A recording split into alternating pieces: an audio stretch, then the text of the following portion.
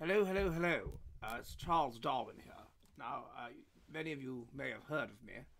As you know, I am a genius because I came up with the concept of evolution via natural selection.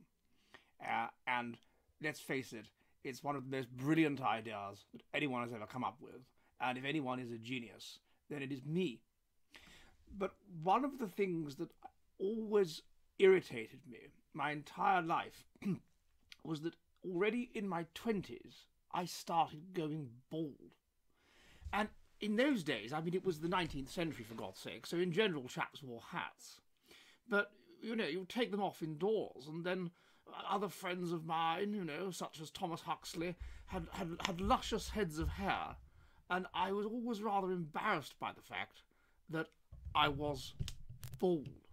But now I discover a fascinating paper by Dimitri van der Linden et al., which kind of makes sense of what's going on. My baldness is an external expression of my genius. And so that's what we're going to look at on the Jolly Heretic today.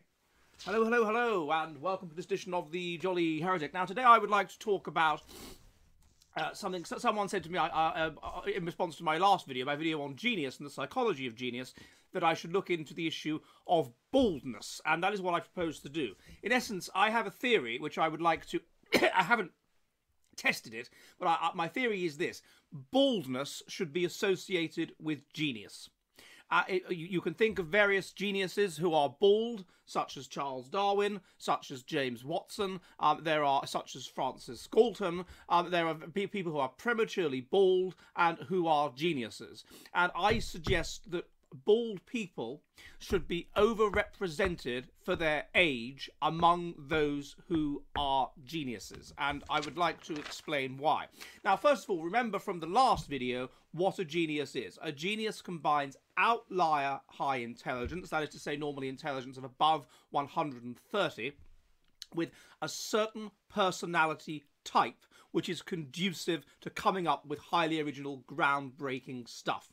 The genius will be relatively low in conscientiousness, that is to say impulse control and rule following, and this permits him to think outside the box, to make unusual connections, to think things that are literally unthinkable for most people, such as the idea that humans were not uniquely created by God in Victorian England in 1859. Secondly, they are relatively low in agreeableness. Agreeableness is aspects of basically altruism, that is that you are concerned about the feelings of others and you want others to be happy, and of empathy, which is that you understand the feelings of others and you are able to anticipate what those feelings will be. And geniuses may also be relatively high in aspects of neuroticism, that is to say feeling negative feelings strongly, though this could be caused by the other two. Now, other studies have found, studied by, for example, Felix Post, found that geniuses are elevated in aspects of psychopathology, and this is seen in their private lives and that kind of thing. And also that there are other studies indicating that they are elevated in aspects of autism. Now, this crosses over with the personality profile, which I just mentioned. People that are autistic are, on average, obsessed with systematizing. They're very high in systematizing. They take in lots of information. This allows them to better solve problems, but they are relatively low in empathy, in effective empathy, whereby they are relatively low in being able to anticipate what other people will think. And therefore they won't really realise that their radical new idea will offend people. And so, and also there's elements of ADHD involved in genius, and an element of that is that you don't concentrate very well, but when you do concentrate, you concentrate severely, and you kind of focus in on something. And also autism involves obsessiveness, and therefore a desire to solve a problem and to not get knocked back and to really, really go for it. So this is the personality profile of the genius type. We're talking about autism, we're talking about psychopathology, and so the master switch, as it were, which can be seen to underpin this, is testosterone.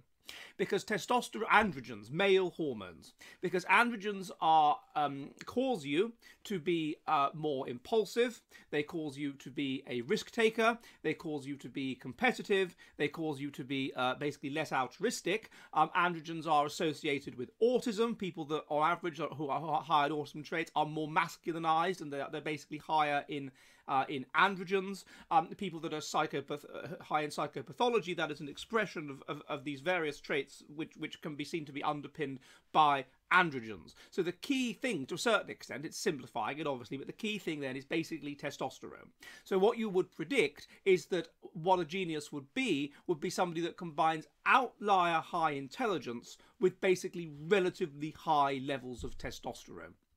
Whereas, by contrast, the average scientist is going to have normal range high intelligence, probably combined with low testosterone, because being a scientist compared to being an artist is associated with high agreeableness, and is associated with high empathy, and it's associated with high conscientiousness. But the genius is different. He combines the outlier high intelligence with these traits. And what that means, of course, is that he can think outside the box and whatever, low in conscientiousness, and also that he either won't care that his new idea will offend people, or he simply won't be able to anticipate that it will. And, of course, it may also mean, because of the obsessiveness of autism and so forth, that he just reasons. That even if he understands it will offend people, and even if he cares about the fact that it will offend people, he will just regard the truth, systematizing whatever, as more important. So that's the kind of person that we're dealing with. Now, on that basis, you would expect there to be, when you control for intelligence, you would expect there to be an association between intelligence and testosterone. And this is exactly what we found. There was a paper by Dimitri van der Linden, myself, and Guy Madison called National Level Indicators of Androgens Are Related to the Global Distribution of Scientific Publications and Science Nobel Prizes in the Journal of Creative Behavior in 2020.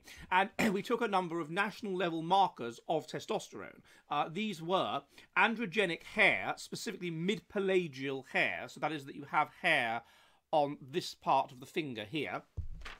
CAG length on androgen receptor alleles, so there's certain alleles that are androgen receptors, and the length of them, the longer that allele is, the more testosterone basically a person will tend to have.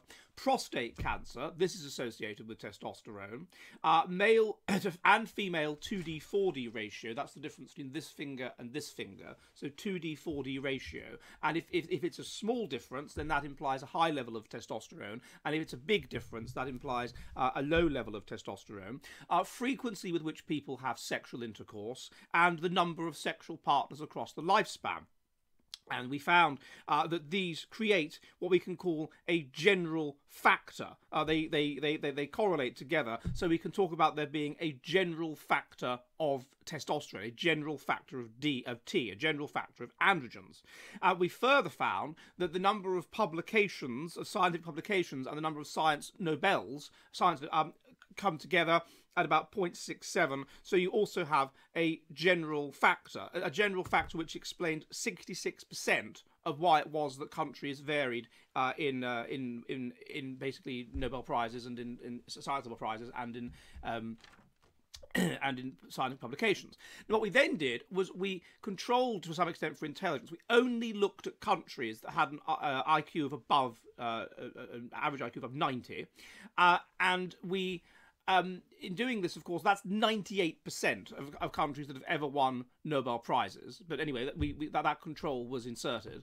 And what we find then is a correlation of about 0.5 between our testosterone factor, our androgen factor, and per capita science Nobel Prizes.